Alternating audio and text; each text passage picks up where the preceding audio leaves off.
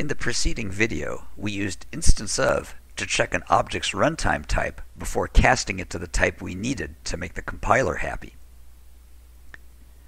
You might have been wondering what the limits are on casting, if any.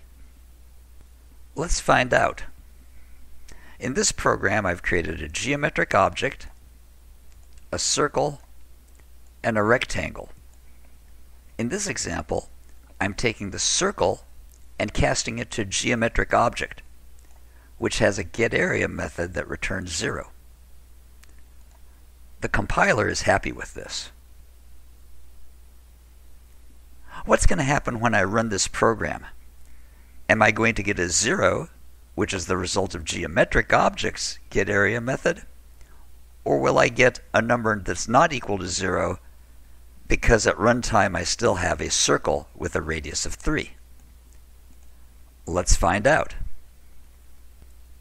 And the answer is you can't fool the Java Virtual Machine runtime. It knows at runtime that the object is still a circle and it still calls circle's getArea method. Now let's try casting a superclass to a subclass. In this case, I'm taking the geometric object and telling the compiler to treat it as a circle and then do a getArea. Let's see what happens now. The compiler likes it.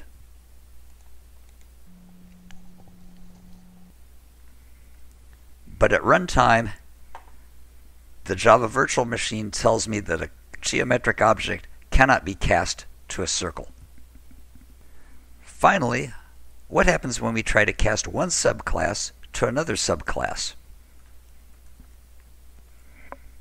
In this case, I'm attempting to cast a circle object to a rectangle class.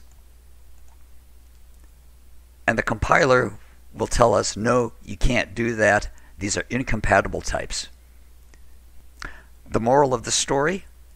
Always use instance of to make sure that you are casting to an object's correct class at runtime.